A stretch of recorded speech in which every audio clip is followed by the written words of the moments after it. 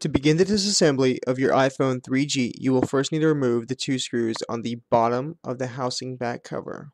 Please note we actually used an iPhone 3GS during this video, but the process for removal of the touchscreen and LCD is actually the exact same for these two phones.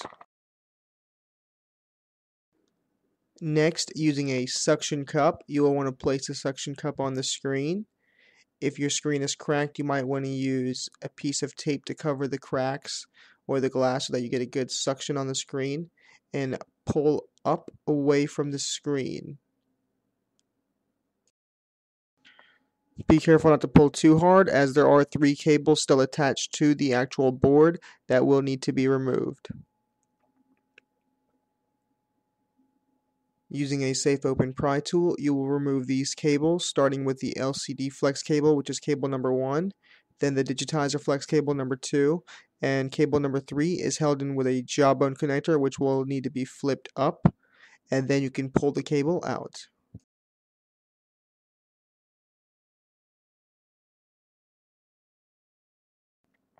With your touchscreen LCD assembly separated, you will now need to remove 6 screws on the metal back plate, 1 on the top and 3 on the sides. 2 are on one side and 3 are on the other side.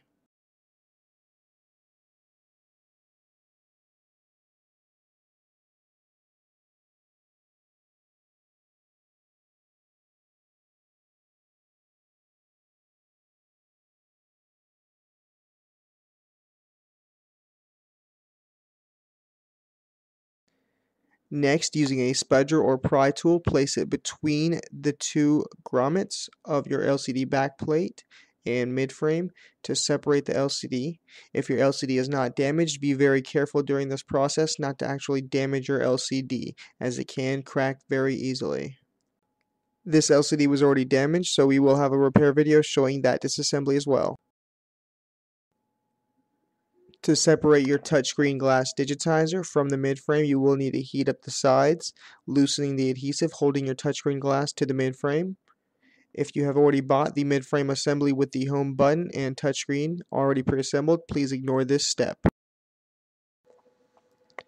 Next, using a spudger or pry tool, you will want to go ahead around the sides of your touchscreen, removing the actual glass from the midframe. If it does not come off very easily, go ahead and use your heat gun to heat up the adhesive a little bit more to make the removal a little bit easier. Be very careful with the broken glass shards, as they can easily cut you.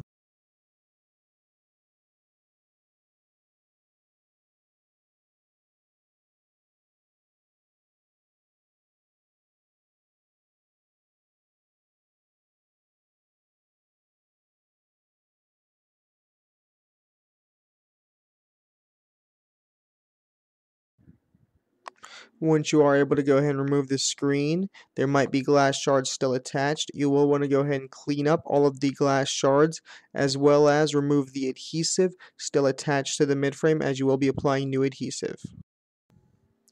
Finally, this is the midframe with all the adhesive and glass removed. For the reassembly guide, please view our other videos.